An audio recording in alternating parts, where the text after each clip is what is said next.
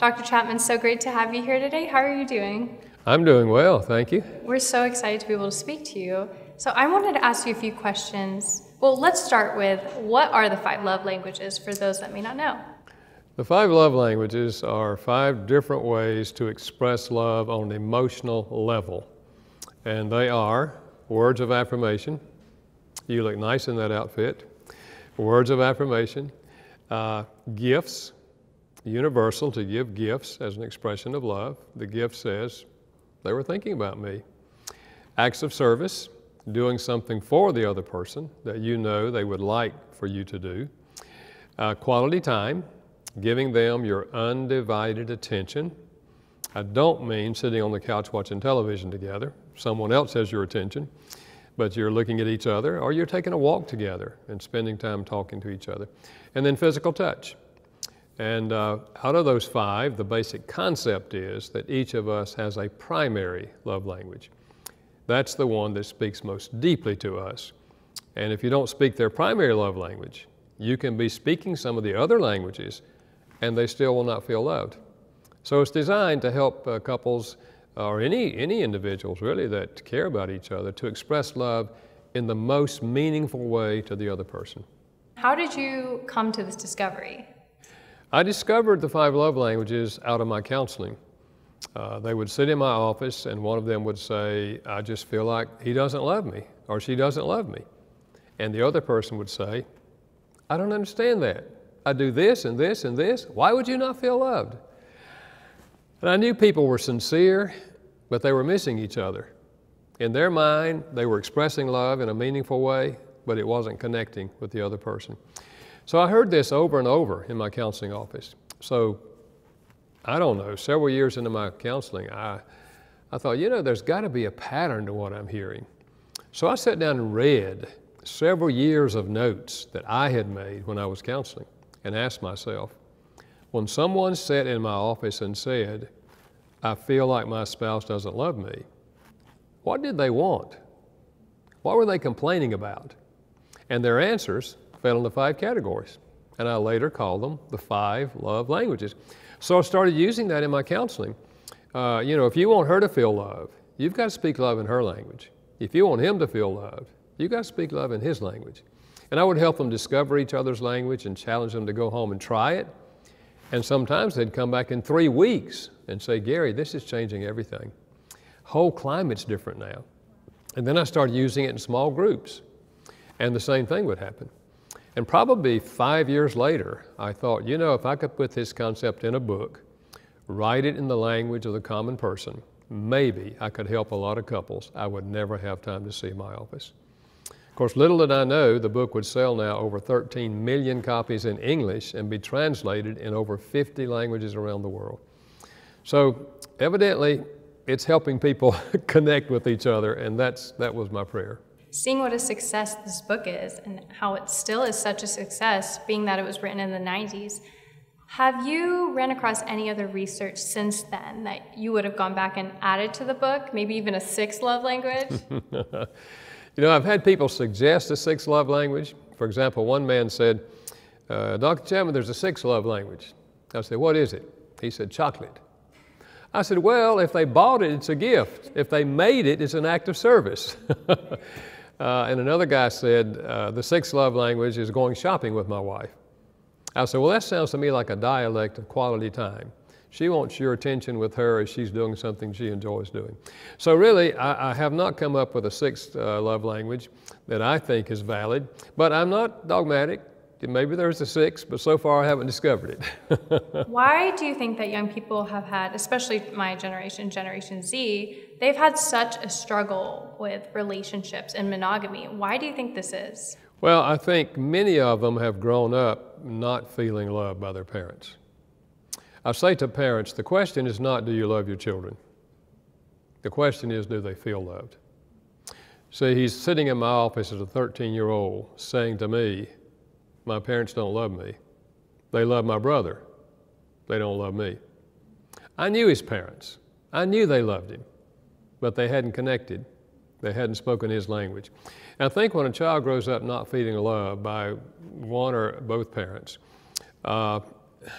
life is much more difficult when you don't feel loved.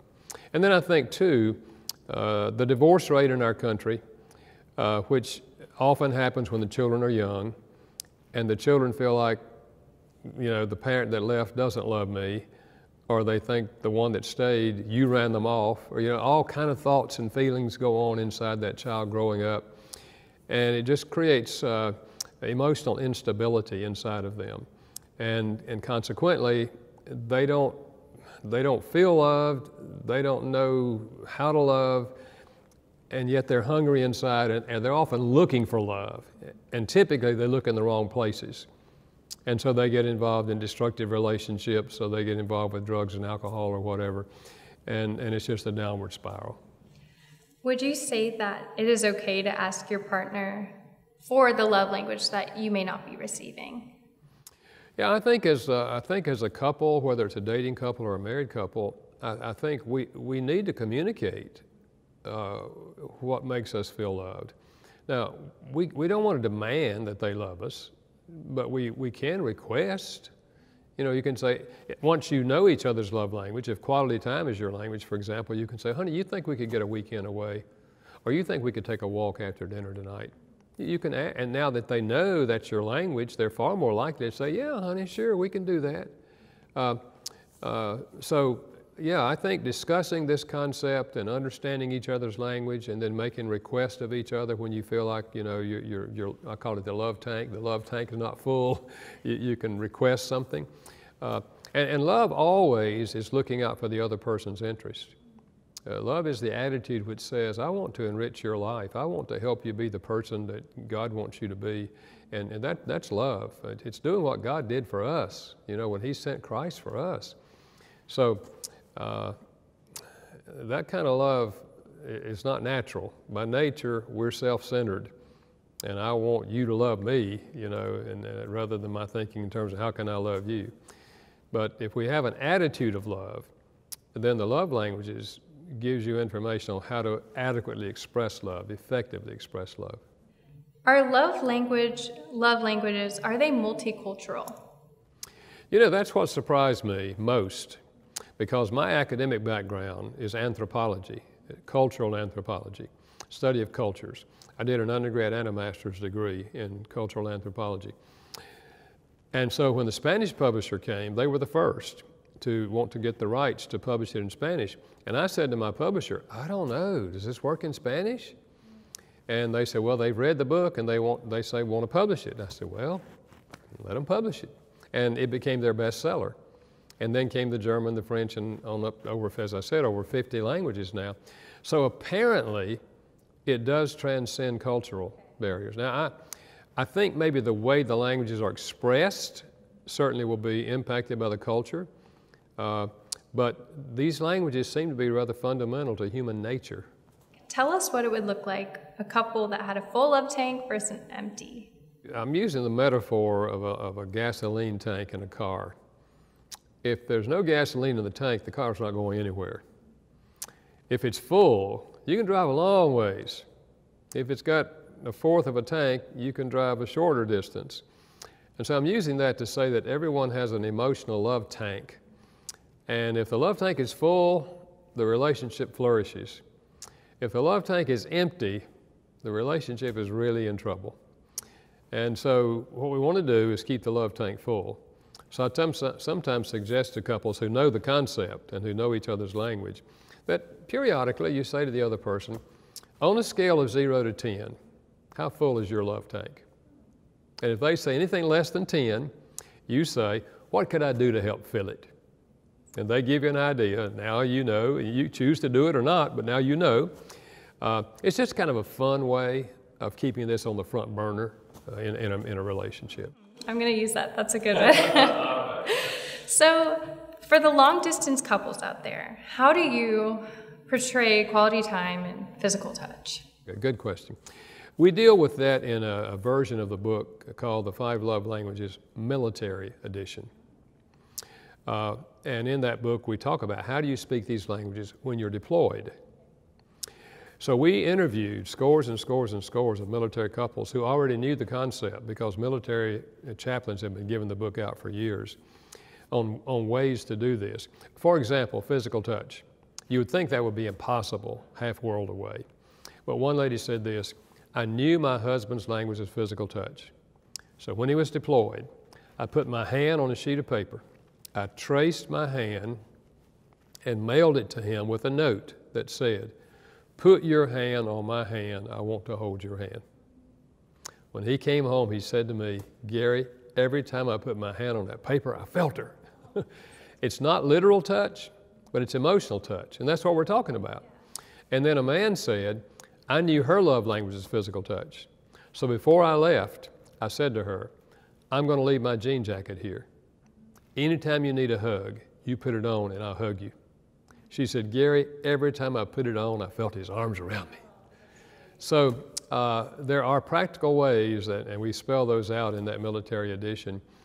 Quality time, for example, an old-fashioned handwritten letter speaks to the person who has quality time as their language, because they're sitting there reading it and they're thinking, man, they took time to write this thing. And then again, they can read it again and again and hold it in their hand. So that really does speak to quality time people. And I want to close with, how do you think Christ shows us the 5 love languages? Well, it's very interesting. I wrote a book called God Speaks Your Love Language, in which I did 2 things. I went through the whole Bible just looking for these love languages from God, and they're all over the Bible, Old Testament and New Testament. God speaks all 5 fluently. And I did that because people kept asking me, what's God's love language? And I found out He speaks all of them fluently. But what I did discover is this, that often people are drawn to Christ when they sense His love in their love language. And there's biblical examples of that. Saul, for example, on the road to Damascus, he had a physical experience. He saw the light, his eyes were blinded, he fell to the ground, he heard the voice of God. It was a physical aspect to that. He's blind for 3 days. And for some people, God does speak in a physical way.